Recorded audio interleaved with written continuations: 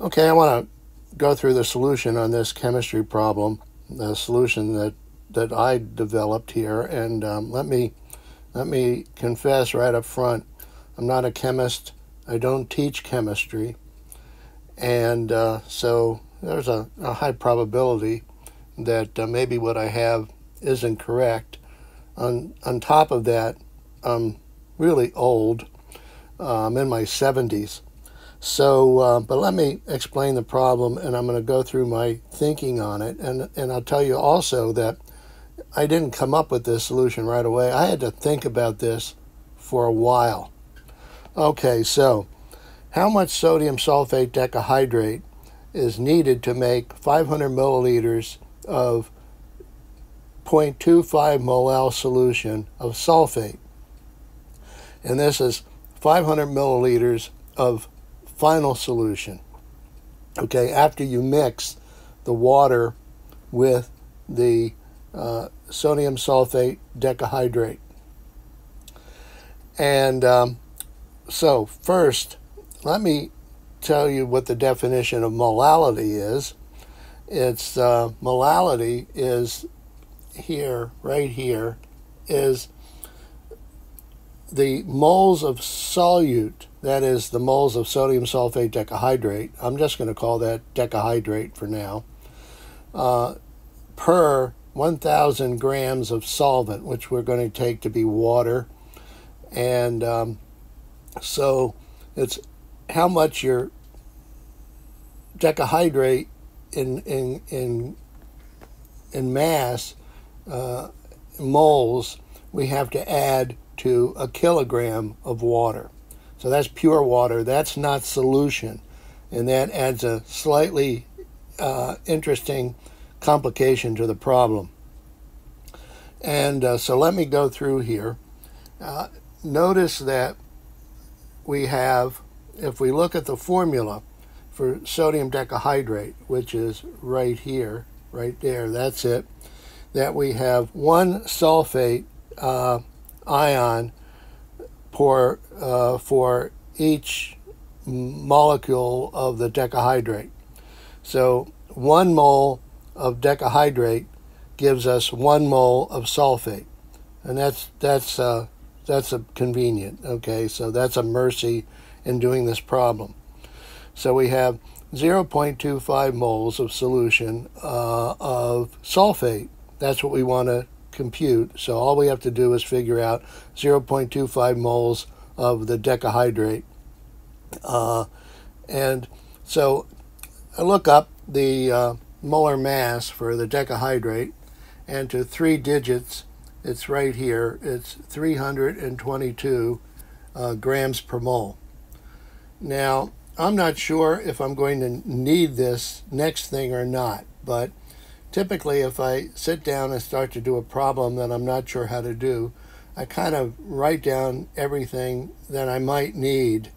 I've learned that over the years because often I start a problem and don't know exactly how to do it. I kind of write everything down and solve the jigsaw puzzle, put pieces together. So I looked up the molar mass for water, and it's the 3 places. It's 18 grams per mole. And it turns out I'm going to need both of those things. Now, recall again that I want 500 milliliters of solution in the end. So it's not 500 milliliters of water. It's the solution. It's after we add the decahydrate to the water. And so if they ask me a question, for example, if instead of 500 milliliters, if they ask me 1,000 milliliters, it makes sense that I would need twice as much decahydrate to make a 0.25 molar solution that I would need for 500 milliliters. So I'm assuming here that the ratio of the amount of decahydrate that I need is going to be proportional to the milliliters of final solution that I have. Okay, so I double the solution, I have to double the decahydrate. That makes sense, right? If I have a 0.25 molar solution of something and I only use half of it, the half that I use is still 0.25 molar, okay? So the fraction has the same molality as the original amount. So how would I make 0.25 molar solution of decahydrate? Well, I look at the definition and I need moles of solute over 1,000 grams of solvent. So that's 1,000 grams of water. Okay, that's a kilogram. And so I'm going to need 1/4, which is 0.25, 1/4 mole of decahydrate. Now, 1/4 mole of decahydrate is going to be 1 mole divided by 4, and that's what this is right here. That's in grams, how much decahydrate I need, because I looked it up. 322 is 1 mole, 322 grams. So I'm going to need that divided by 4, which turns out to be 80.5 grams. So I take 80.5 grams of decahydrate, put it in 1,000 grams of water, and that gives me a 0.25 molal solution. So if that was all that the problem asked, that's what I would need. Now, there's a, but they don't want that. They want something a little bit different here. And so let me go through now how I figured this out. 1 mole of decahydrate, that's this right here, has 10 moles of water in it. And we get that from the equation, right? Look up here at the equation. 1 mole of decahydrate, which is right here. If we had, imagine we had a 1 there for the whole thing. 1 mole of that, it has 10 water molecules in it. So if I have 1 mole of decahydrate, in order to make that, I need 10 moles of water. Now, when I dissolve the decahydrate in water, what happens is the sodium ions break off, the sulfate ions break off, and the 10 water molecules break off. Okay, so now, what I have then is 10 moles of water as soon as I dissolve 1 mole of decahydrate in the water. Now, so 10 moles of water is 180 grams of H2O.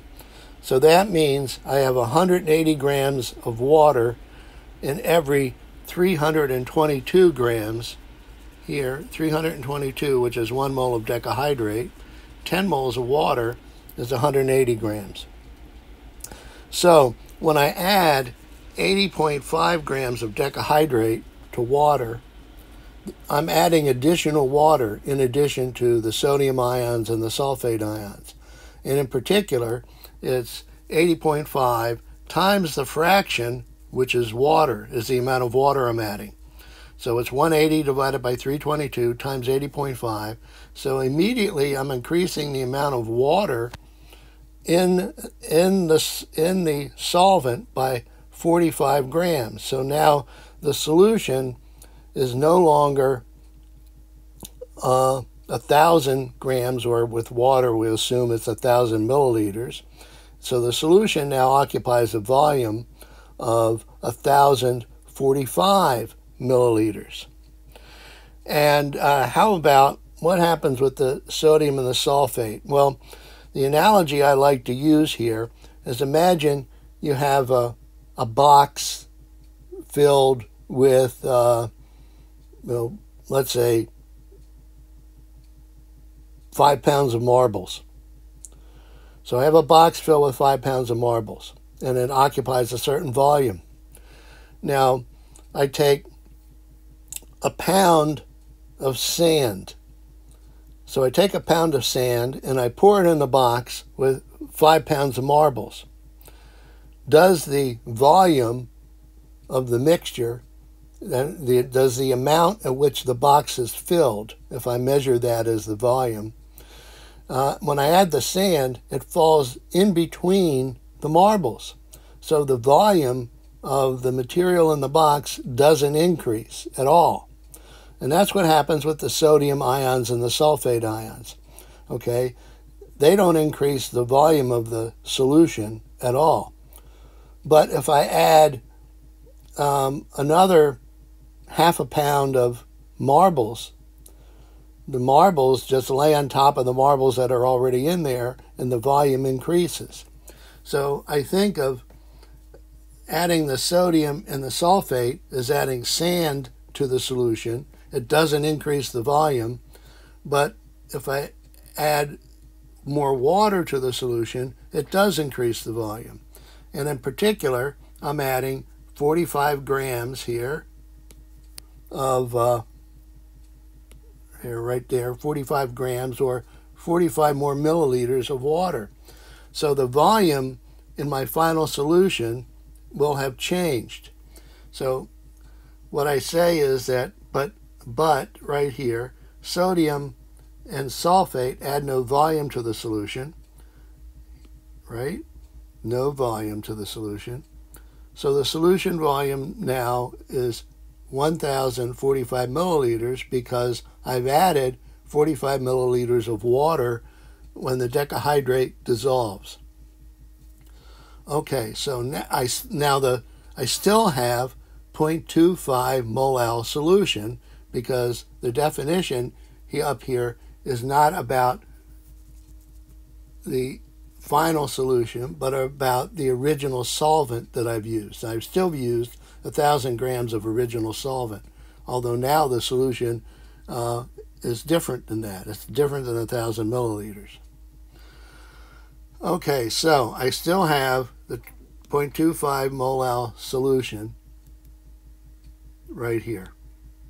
And the way I did that is I took 80.5 grams of decahydrate and put it in 1,000 grams of water, but now the final solution is now 1,045 milliliters. 1,000 grams of water is 1,000 milliliters.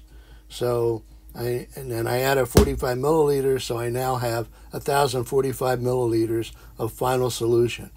Okay, so now to have a 0.25 molal solution of sulfate, I get that from a 0.25 molal solution of decahydrate, so it's the same.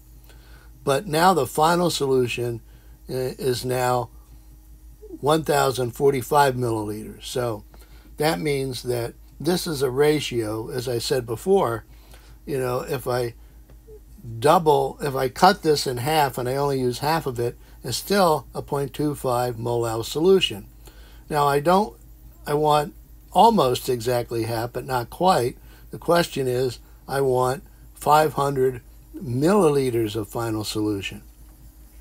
So I have to set up a ratio then to compute how much of this I need to do 500 milliliters of final solution. And I do that with this right here. I say, okay, I know that 80.5 grams of decahydrate compared to 1,045 milliliters of final solution should be the same as X grams of decahydrate to 500 milliliters of final solution. So I want to figure out how many grams of decahydrate I need in exactly 500 milliliters of final solution. So this is now the ratio I use to do that calculation. So I can solve for X. I'm assuming you know how to solve for X. And I get the answer is X is 38.5 grams of solute. So in order to generate 500 grams or 500 milliliters of final solution, or inside 500 milliliters of final solution, is 38.5 grams of decahydrate. Now, that's how I did the problem. You can look at my solution, decide what you think of it.